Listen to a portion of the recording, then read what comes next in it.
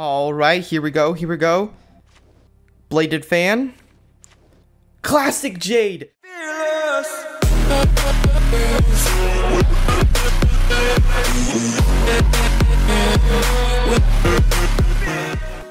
What's going on, guys? It's Kuday here, and today we're going to video on Mortal Kombat. Today we'll be opening up the Classic Jade special pack. That's right, it's finally in the game. It's a 20% chance. It's pretty easy to expect that. And everyone always was saying, oh my gosh, Classic Jade's gonna cost money when she gets released. But yes, no one's forcing you to buy this. Anyways, let's start by opening up this Classic Jade pack.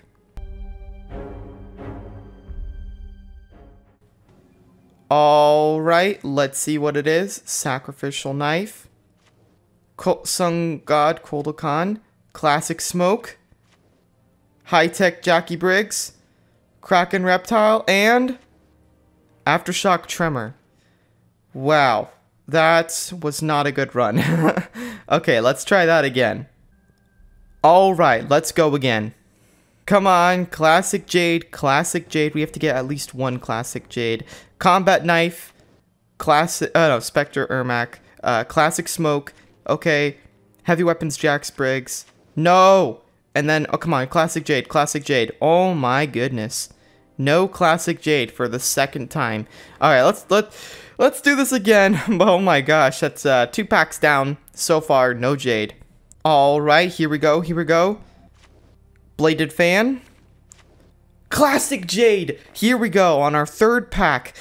Classic Jade has an 80% chance to blind any special attack every time an opponent misses an attack. Awesome, awesome. Let's see if we can get her again, actually. I kind of want to fuse her up. Vengeful Shinnok and Nibble Reptile, and then another Reptile.